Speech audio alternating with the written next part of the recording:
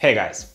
I've been working on my animatronic wings for quite a while now, and I've done a lot of research on the topic. But today, instead of me showing off something that I've made, I would like to go over things that would help you make your own set of animatronic wings. Oh yeah, it's wing time. So a massive project like wearable moving wings might be overwhelming at first, so let's break it down bit by bit. A good place to start is to think about the size. Large, heavy wings will be hard to move and mount to your body, so go with something that is not super huge for your first build. Sketch things out and work out the proportions in real life.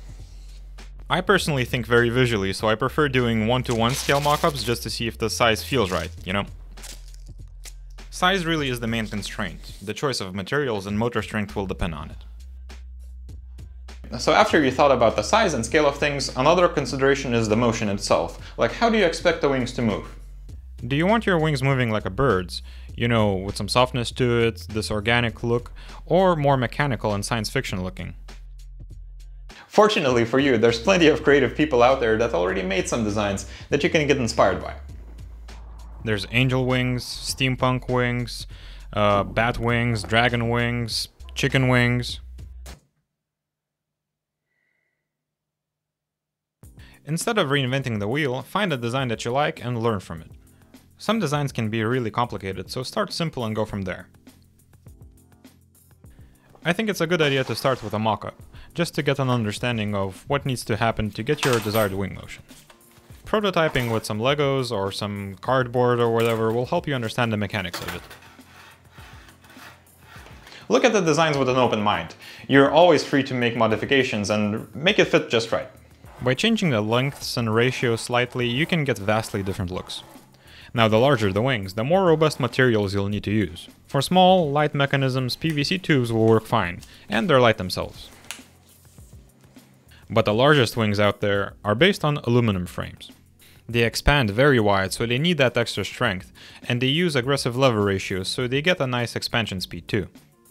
There are two things that determine the expansion speed of a set of wings. One is the design itself, and the other is the motors. There's a few different ways how to get your wings moving, but the easiest ones are these. These are servos. They're motors that can move a limited range of motion, but with very high torque.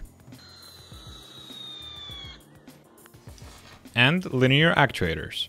They're just motors with gearboxes that convert rotary motion to linear motion. Most designs out there incorporate linear actuators, mostly because they're very simple to work with and they're relatively cheap. Let's see what makes them tick. So under the hood, it's just a motor that will move a cylinder between two limit switches. Once it reaches either of the limit switches, it will stop moving until you reverse the direction. This really simplifies the electronics needed. Even the most fancy wings use stuff like off-the-shelf cheapo garage door openers and other similar controllers. So there's basically zero electronics work if you go that route. Servos, on the other hand, will require an Arduino or something, but their compact size and their power-to-weight ratio is very appealing for some designs too. Linear actuators come in different sizes and varieties. Their expansion speed is measured in millimeters per second, and the force they can generate is measured in newtons. In my wings, I'm using 500 Newton, 20 mm a second linear actuators because I found them a good middle ground between their strength and their speed for my design. Due to the way they're built, you can't really have them super strong and super fast. It's a bit of a balancing act. One cool thing about these motors is that they come in somewhat standard sizes and therefore are interchangeable. So it's nice if you build wings and you buy slow, powerful motors just for a safe bet. You can always buy faster ones later if you end up not needing that extra power. I'll leave some links for the components in the description. Generally, to mount and wear your wings, you will have to have some sort of a backplate. Be it a frame with some straps, you know, like backpack style, or something more corsety where it wraps around your waist. Both of those work fine, but it depends on the weight distribution of your design. It's a good idea to fasten your harness to your lower back though. If you only use backpack straps, the wings will swing around a lot. Waist straps, shoulder straps, cross-chest straps.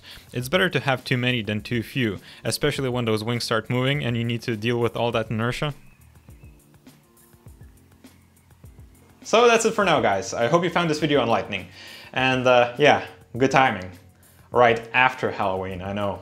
Anyways, leave a like if you like this, and please subscribe to my YouTube channel. Would really appreciate it. Would show me that you care. And I'll see you next time.